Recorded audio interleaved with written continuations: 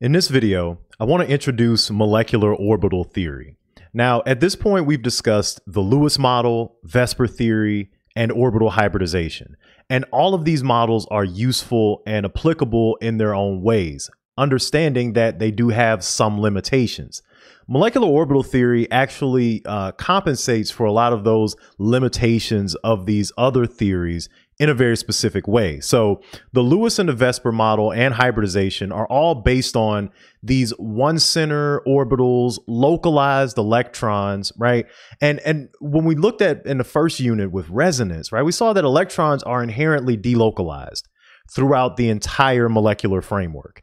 So it's really insufficient to describe something that's inherently delocalized as something that is localized on individual atomic centers.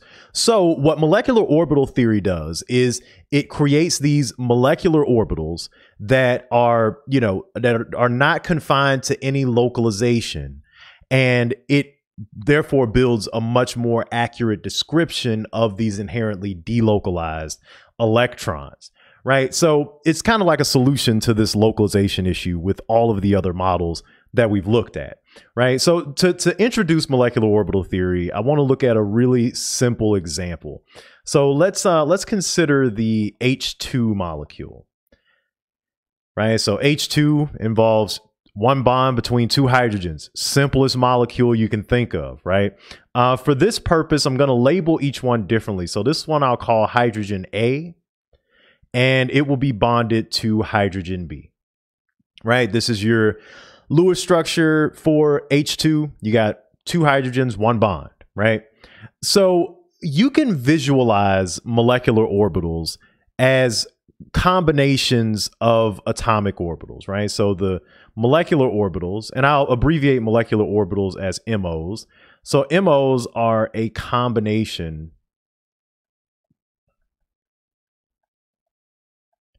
of atomic orbitals.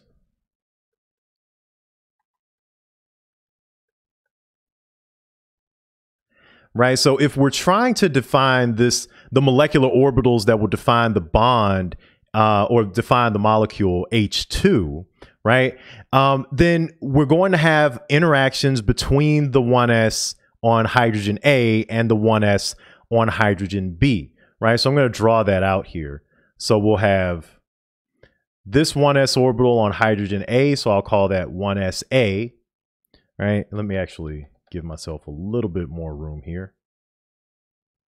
So we'll have the 1s on hydrogen A, so we'll have 1sa plus the 1s orbital on hydrogen B, 1sb. Right? So similar to what we saw with orbital hybridization, right? Remember, if we had four orbitals involved in the hybridization, then we ended up with four hybrid orbitals, right? Four atomic orbitals would make four hybrid orbitals, right? Five atomic orbitals would make five hybrid orbitals, two atomic orbitals, two hybrid orbitals. Same thing here with molecular orbitals. If you have two atomic orbitals, then you must have two molecular orbitals as a result. So what we're going to have here is an interaction between these two orbitals, 1sa and 1sb, right? One interaction is going to be a constructive interaction. Constructive interaction. And when I talk about constructive, I'm talking about the wave properties, the inherent wave properties of these orbitals, right? We talked about this in the previous course, but, electrons behave like waves. There's this duality between, waves and particles and matter, right? So electrons can, when they come together, these orbitals come together, they can have constructive interference or destructive interference, right? So we can have this constructive interaction between the two orbitals, or we can have a destructive interaction, right? So constructive interaction versus destructive interaction. So what would both of those look like? So the constructive interaction would look like the following, right? So we'll have these two. So these two dots represent our atomic centers, the two hydrogens, right? So these molecular orbitals would just overlap and form one big orbital over the entire H2 framework, right? So this will be our first molecular orbital that for now I'll just call MO1, right?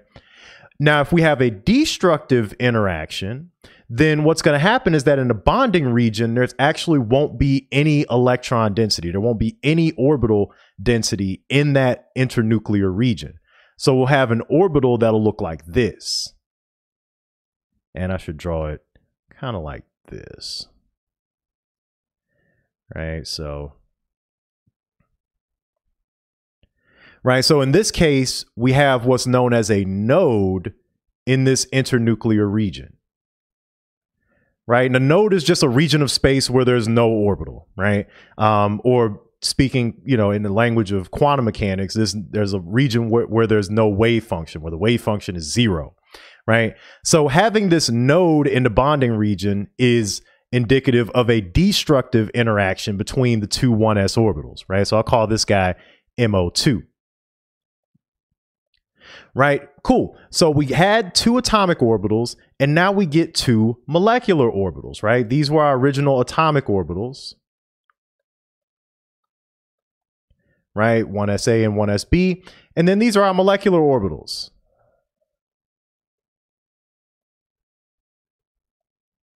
Right, we got MO1 and MO2. Okay, so these two MOs are inherently different. When you have a constructive interaction between these two atomic orbitals, we call these bonding orbitals. So this is going to be a bonding orbital. And then when you have this node in the internuclear region, this is what we call an anti-bonding orbital.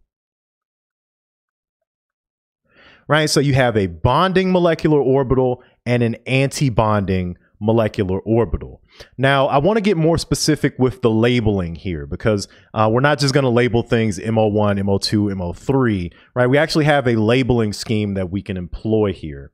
So let me go through the rules of how we label MOs. So MO labels depend on a few factors. So the first factor is going to be the shape of the orbital. Right, so this is it a sigma bond or is it a pi bond, right? And these are both going to be sigma interactions here. So these are both sigma bonds. And the second criteria is what are the parent atomic orbitals? The parent atomic orbitals. By parent atomic orbitals, I mean, what were the atomic orbitals that gave rise to these molecular orbitals? In this case, it was two 1s orbitals that gave rise to these molecular orbitals. And the third criteria is whether they're bonding or anti-bonding. So whether you have bonding or anti-bonding.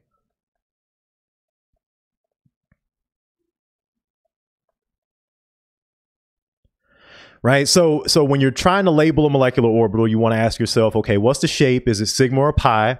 What's the parent atomic orbitals, 1s, 2s, 2p, what have you? And the third question you want to ask is it bonding or anti-bonding? So taking this criteria, we can label both of these molecular orbitals, right? So this molecular orbital is a result of 1sa, a constructive interference between 1sa and 1sb, right? So this is going to give us a label of sigma 1s for this guy. So it's a sigma orbital and its parent atomic orbital is a 1s orbital, right? For MO2, we have a destructive interaction. So I'm going to do 1sa minus 1sb. And so for this one, we're going to have sigma 1s star. Right, so the star denotes that it is an anti-bonding orbital. So if it's a bonding orbital, you don't put a star. If it's an anti-bonding orbital, you put the star. Right, so the shape, the parent atomic orbital, and whether the orbital is bonding or anti-bonding will determine how you label each of these molecular orbitals. Right. Okay, so this is the general idea of molecular orbitals, right? They're composed of linear combinations of atomic orbitals, right? And they actually are delocalized throughout the molecular framework. And we've kind of went over how to label these here. So in the next video, we're going to go into the energies of these different molecular orbitals, and how they actually relate to bond strength.